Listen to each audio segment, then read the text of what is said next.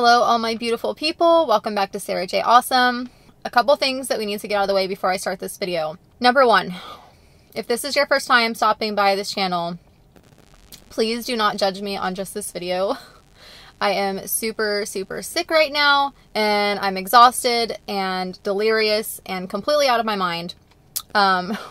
So please forgive me for this video, but the show must go on. Oh, also, I'm sucking on a cough drop so that I'm not hacking my lungs up right now doing this video. Number two, my last video that I released, I made because of this road trip video, and that was a lot of ways that you can save range when you are really desperate. Now, in that video, I talked about something that I called shake and bake, but really it's drafting or slipstreaming. Long story short, I was just so in love with the physics of it and the science behind it, and I just thought it was really cool. And I completely forgot to mention details, and I made an assumption. Assuming things makes an ass out of you, and it makes an ass out of me. And apparently that is what I did. But I want to be very clear on something. That is the only time that I have ever done this and driven behind a large truck to get range. I normally stay really far away from those trucks. It is very dangerous. I only suggest that you do this if you are using your own judgment and you feel like it's a safe situation and you're not putting yourself in danger or anyone else around you in danger, and it says that you're going to arrive at your destination with 2% battery or less, then okay, yeah, feel free to do this. I am not talking about freaking tailing 18-wheelers all the time. That is stupid, it's dangerous, and it's disrespectful to them. When you are traveling behind an 18-wheeler like that, you can't see around them. And obviously, for an 18-wheeler, if they see some debris in the road or something, they are not going to swerve to try to miss it because they might hit some car next to them. They may flip their whole rig over. It can be a really bad situation. It's easy for those trucks to just run over, say, a tire in the middle of the road. But it's not easy for you to run over a tire with your Tesla. Obviously, use your own judgment here and be courteous to the truck drivers. Literally everything that you own and everything that you eat came to you in some way by a truck driver. They are exhausted. They drive for hours and hours and hours in dangerous conditions. It's scary for them to have a car directly behind them, especially if they can't see you. So if you're using this method, make sure that you can see the driver of the truck in their mirror. And if you can't see them in their mirror, then they can't see you, and it will freak them out. And you don't want to be doing that. That's not fair to the truck driver. Also, whenever you decide to leave that truck and, you know, be on your way or find another truck to follow or something, you can say thank you to them by doing a slow push on your brights 2 times in a row. So basically, thank you, and if you have a passenger or if you can do it safely, give them like a friendly wave and a smile or something like that. Please don't be stupid. That was my only time doing that, and hopefully it is the last time that I will ever do that. Now we can move on with the video. I recently went on a road trip to go visit some family, and normally when I take this road trip, I can go straight there and straight back and arrive back home with 9% battery when I charge to 100%. I do always charge to 100% for that trip. There's not a lot of superchargers on the way to this location. In previous trips when I have done that, it was only me in the car. I had no cargo. I also did it in perfect weather conditions, about 70 to 74 degrees Fahrenheit. So I was not using climate at all. I had it completely turned off, and the car wasn't heating or cooling the battery. Now, this recent trip that I took, I had my kids in the car with me, and we had a lot of things working against us. So let me just explain what happened in this trip. I'm going to explain it first on paper to you, and then I'm going to show you the video of the actual drive when it was happening. I basically almost did not make it to the Supercharger. Please don't freak out. It'll be okay. All right. This is just kind of like a lesson for you to learn and things for you to consider so that you don't end up in the same situation and do all the stupid things that I did at the start of my trip. All right, so I want to point out that this is the 2020 Tesla Model 3 Standard Range Plus. It is rated by Tesla to have 240 miles of range. I have never actually gotten 240 miles of range, ever. And that's because I live in Texas, everything is really far away, and I only drive on the freeway, so I drive at high speeds. And you will lose more battery in the cold. My car was the last one made that does not have the heat pump, so I don't have that extra energy from that. My heater is very inefficient, and it sucks a lot of battery out. because it uses basically electric heating coil instead of compressing and expanding gas, which is a little more energy efficient. The heat pump is newer and gives you a few more miles of range in cold weather. Mine is the older one and does not have the heat pump. I did do a cold range weather test last year, and I did an experiment, and I calculated that from 100% battery down to 0% battery, driving at 70 miles per hour in 31° Fahrenheit weather, I could only get 186 miles out of my battery. That is from 100% to completely freaking dead. And that's fine. I mean, I get it. They do this with gas cars too. They say you're going to get this much, miles per gallon, and it's complete BS depending on the situation. Here we are a year and a half later, and I'm having range anxiety again for this trip. All right, so let's take a look here. I know this is probably like totally Greek to you. Don't look at this. This is just for my eyeballs to explain to you. All right, so let's take a look at our options here. Now, this is home. This is Livingston. And ideally, we would like to go from point A to point B back to point C.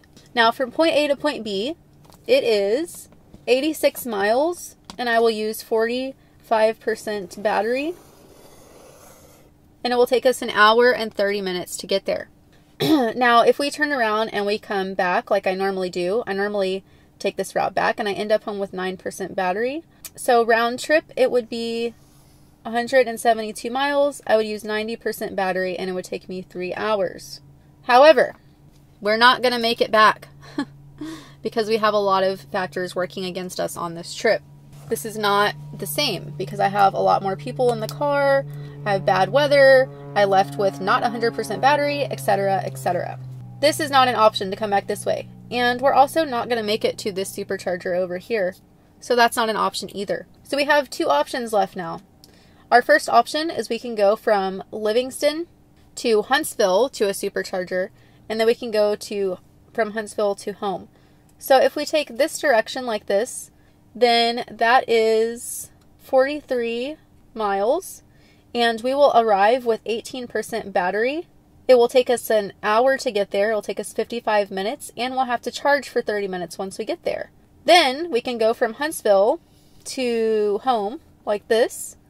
Actually this way, because there's a lot of traffic in here and we don't want to deal with that. 90 miles to go this route, and this would take us an hour and 35 minutes. So in total, this first option would take us 133 miles, and it would take us 3 hours to get home, including supercharging. And originally, if we were able to come straight back home, it would only take us an hour and 30 minutes to get back home. So that really, really sucks. That adds an hour and a half extra to our time. And also, instead of it taking us 86 miles to get back home, it would take us 133 miles. Option number 2, because that option freaking sucks.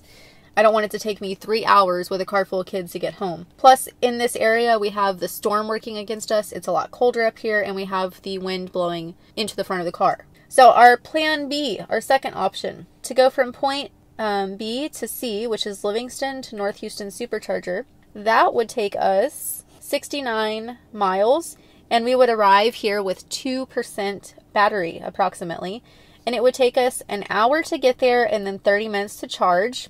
So that's an hour and 30 minutes. Plus, when we're done charging, then we have to drive another 37 miles home, and that will take us 47 minutes. So this plan B trip will take a total of 106 miles, and it would take us 2 hours and 17 minutes. So I decided to chance it and go from Livingston to the North Houston Supercharger, arrive with 2% battery, and then head home. So I had to really change energy usage from Livingston to the Supercharger because that 2% really scared me. That is the lowest percentage that I've ever seen for my destination. I normally drive by myself, and I had to consider that extra 640 pounds that I had in the car, and plus weather conditions and all that, and the heater and everything. But after I did these 11 things, I actually ended up at the Supercharger with 8% instead of 2%. So I was able to give myself 6% range, which is quite a bit. If you end up running out of battery and you can't make it to a Supercharger, there are some options. There's there's two apps that you can download. There's PlugShare and there's the Volta app. And both those apps kind of show you other chargers that are not Tesla Superchargers, but they are ones that if you have your adapter, you can charge. They are slower rates of charging. Or your other option is to have someone tow you to a supercharger. And that's definitely not something that I wanted to do.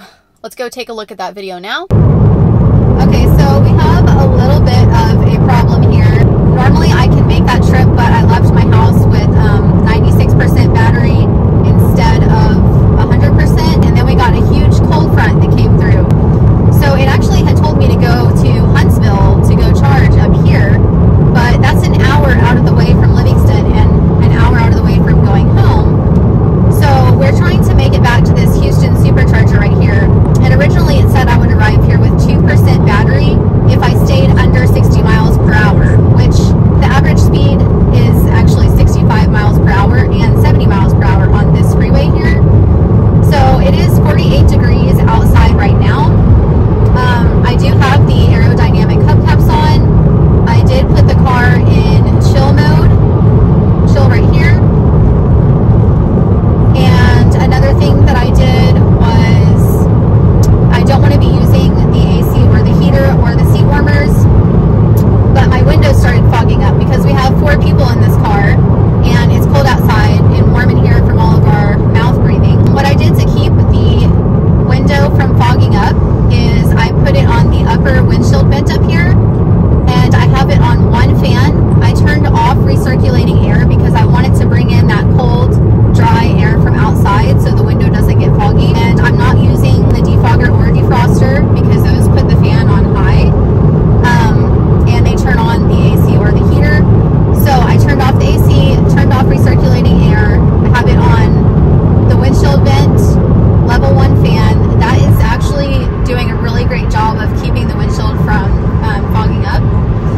And another thing we have going for us is I do have it on autopilot because I do have a lead foot. So instead of me forgetting and accelerating with traffic, this will make sure that we're using the minimal amount of energy. We are going to do exactly the speed limit the entire way or under. Another thing that we have going for us is we've gotten behind this 18-wheeler in front of us here, and we are going to adjust our car link to 1 car link. So we're going to stay super close behind the 18-wheeler. And luckily we have the wind behind us today instead of blowing against us, so that will help significantly as well. And one more thing I want to show you is if you go to your energy here, what we're going to do is, this is the average of the last part of the road that we just drove. I'm putting it on 5 miles because we just drove through town, and I don't want it to take into account how slow we were driving in town. I want it to only take into account in my algorithm for how much energy we have left, the freeway. And we have been on the freeway for 5 miles now. So if we put it on average range right here, this is our projected range that we have left according to this algorithm. So if you have been driving for a long time on the freeway and it all was using the same kind of variables that you want to use in your projected range, then you could put it on 30 miles and that would be more accurate. But like I said, for me, I just drove through town, so 5 miles is actually going to be more accurate for me because the rest of my trip will be on the freeway. So I need it to take into account the speed that I'm traveling right now and my energy usage. It says that we have 72 miles projected range here, and that is pretty close to our 73 miles of range we have here. So 32% battery and 73 miles of range, and that's really good because we actually have 47 miles to go. So doing all these things that I did to stop consuming energy quickly has helped significantly, because when I left our last place in Livingston, it said I would arrive with 2% battery. And then once I shut down all of these things that were taking a lot of energy and got behind that 18-wheeler and everything else, it's now showing that we're going to arrive with 7%. Another thing, we didn't have the radio on, but now that we're going to arrive with 7%, I'm going to go ahead and crank up the stereo. Okay, so this is where we're at right here, and we're going to come over here to come charge.